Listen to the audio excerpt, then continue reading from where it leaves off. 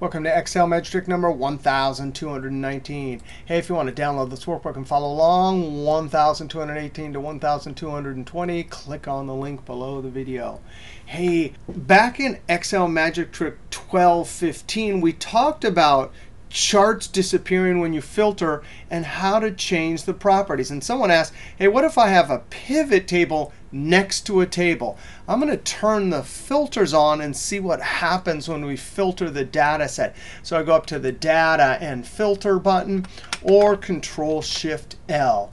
And that turns on the filter. Now, if I try to filter here, that's off the screen. So I'm actually going to have to insert a column here. So you can sort of see the drop down. Now ready? I'm going to filter this and see what happens. I'm going to uncheck Select All. And when I select 2014, there will not be a problem because filter hides rows and there's no hidden rows there. So if I uncheck 14 and do 13, though, instantly it goes away. And notice that the slicer didn't go away. Control-Z. Now, I don't know how to change any setting in a pivot table because it's sitting in the cells to avoid that. But we can do an awesome trick where we use paste a picture with a link. So I'm going to highlight this pivot table, Control X to cut it. I want to put it on a new sheet, so I'm going to Shift F11. Double click the sheet and call it like PT or something, and then Control V to paste it. Now I'm going to Control C to copy. Go over to 1219, and in J1 instead of paste, I'm going to go up to the Home ribbon, paste drop down in, and check this out. There's the button for linked picture. And there it is. Escape to collapse those ribbons. There is our pivot table viewed as a picture link back to that other sheet. And watch this. If I change this, it totally updates. Now, when I click on 2014, it's actually changing the data over here. I'm going to escape to turn those dancing ants off.